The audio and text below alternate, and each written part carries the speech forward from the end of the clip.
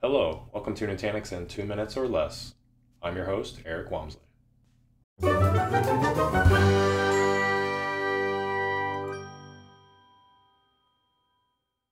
To change the timeout values of the admin user and other users is in the cluster settings.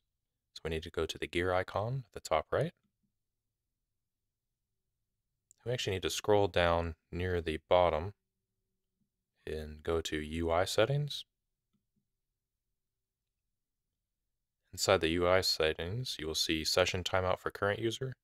I'm logged in as admin, so this would be for the admin user. You can set it to 1 hour. And then for non-admin users, you can set the time as well. And then if you want to allow session timeout overrides, you can change that in this drop down here. Then hit the save button. And you can see it is now saved successfully. So the admin user will only be logged out after an hour.